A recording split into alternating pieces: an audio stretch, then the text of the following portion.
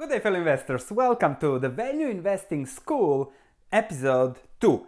Today we're going to discuss all the various forms value comes in, and we are going to take the very recent example where Berkshire acquired a significant stake in Amazon. It is now valued just below 900 million. It was not done by Buffett, but by his two asset managers there, Ted or Todd. We don't know who bought it.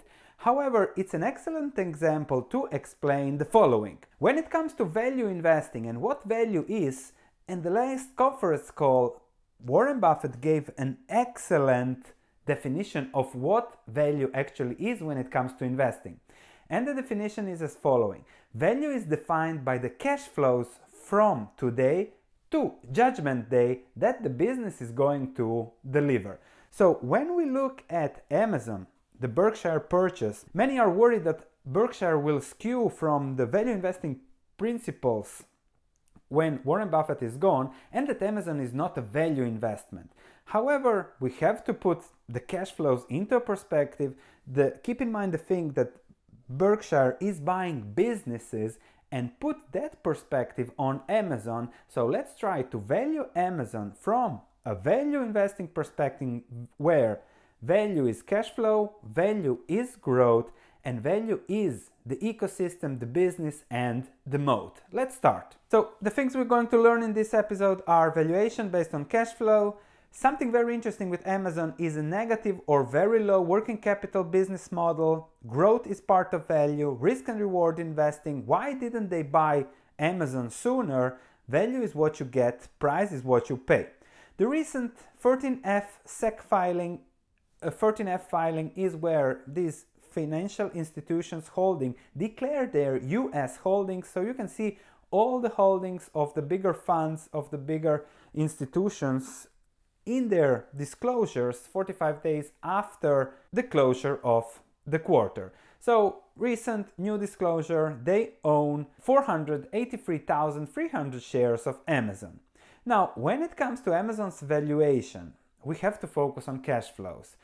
What Buffett said is to focus on cash flows from today to Judgment Day, and Amazon's cash flows just keep growing. Trailing 12 months free cash flows are now at 23 billion. When you compare 23 billion to the current market capitalization of 900 billion, it seems like a small number, but don't forget the growth.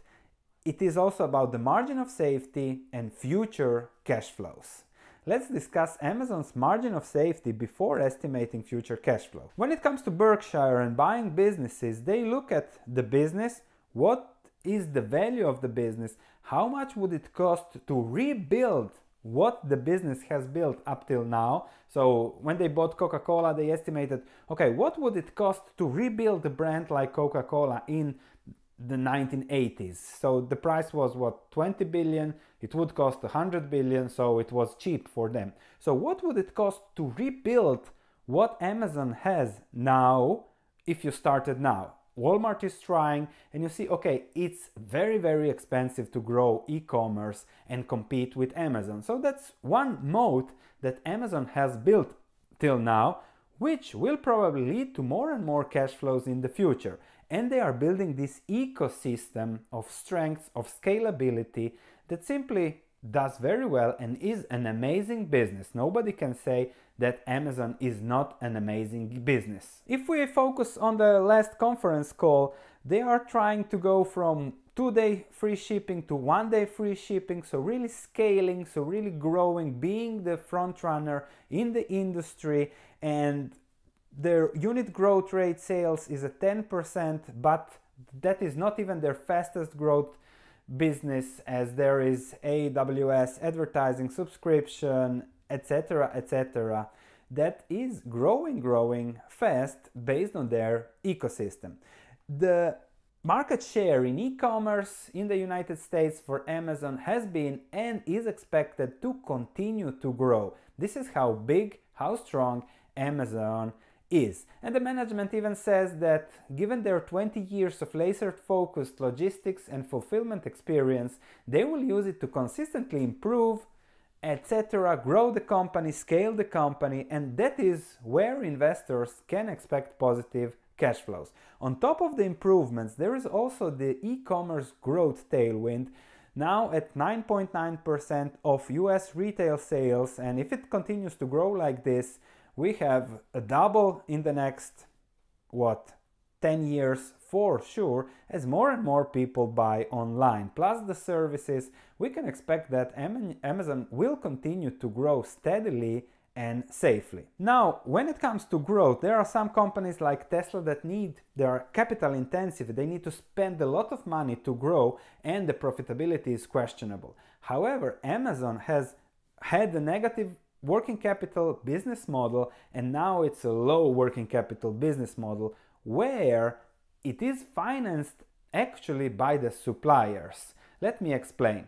The net working capital is the difference between current assets and current liabilities. When the working capital is negative or extremely low in Amazon's case, thus the current liabilities are higher or equal to the current assets, actually the suppliers of the company are financing the business. Amazon is growing on free money. A look at their balance sheet shows that Amazon has a total of 75 billion in current assets, of which 42 billion in cash plus marketable securities, and 68 billion of current liabilities, where the largest account is accounts payable with 38 billion. When you add that up, the total net working capital positive is 7 billion for Amazon. That's a very, very low number, and the key here are the accounts payable, the accrued expenses that compound to 68 billion. So suppliers are financing Amazon with 68 billion of free money. How does this work? Well, for example, if you buy my book on Amazon, Modern Value Investing, you have to pay immediately. However, I'll be getting something like 70% of the Kindle version and 30% of the paperback version only 45 days from now. So if you buy, we'll be financing Amazon for 45 days. So Amazon is a high cash flow business, and this makes it unlikely that it will go bust no matter what happens, because it can rely on the huge cash flows that simply go through the business. So when you have such a strong business, you can scale, you can use 20 billion, 10 billion to buy Whole Foods, try something new,